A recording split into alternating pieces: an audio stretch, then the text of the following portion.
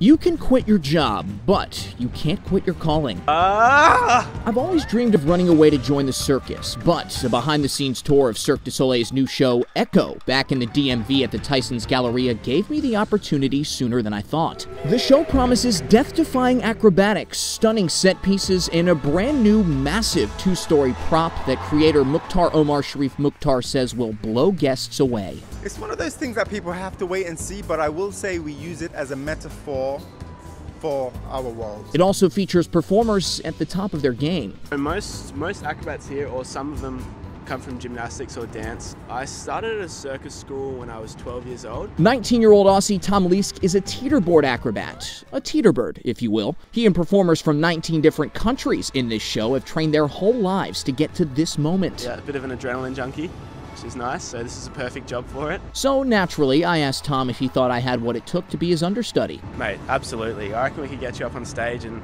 I reckon you got it covered. A vote of confidence if I ever heard one, so I met up with Coach Elizabeth Brown, a Cirque du Soleil alumni herself. We're gonna go through some exercises. I'm excited. It was at this moment that I realized my plan to run away hadn't accounted for the fact that I'd need to audition. And so I'm gonna need a minimum of 15 from you. Do our best. Okay, go ahead, go for it.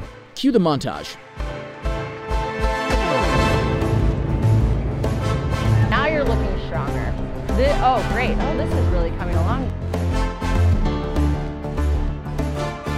There we go. Yep, yep. Oh, yep. Okay, folks, I think that he can make it.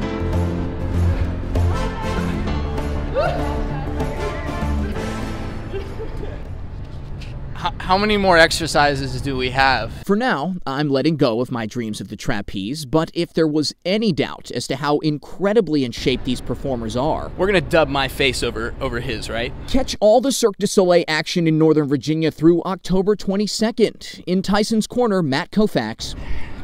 Good work. You did really well. Good work. WTOP News.